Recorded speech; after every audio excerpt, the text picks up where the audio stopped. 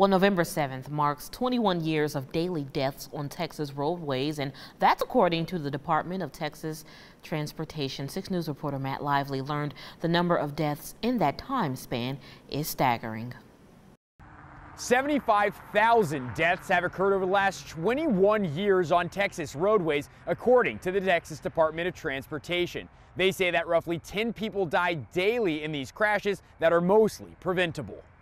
How can you not take that personally, and how can you not take responsibility for that? Laura Ryan is the Texas Transportation Commissioner. She's calling out Texans to take the issue on the roadways more seriously and to be much more careful. We have to be less complacent, and we have to start to take ownership, not just for ourselves, which is a great start, but we also have to take ownership of the well-being of those that are around us.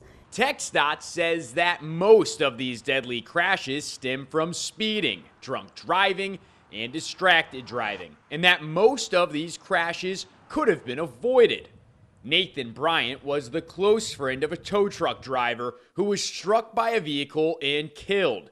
His friend was more than one of 3,200 people who have died on Texas roadways in 2021 alone. You really don't realize how much somebody impacts your life until they're gone.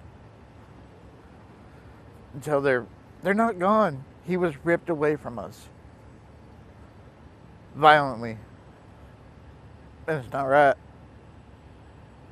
TxDOT says that ending the deadly streak is ambitious, but certainly not impossible. Reporting in Waco, Matt Lively, 6 News. Okay, thank you, Matt.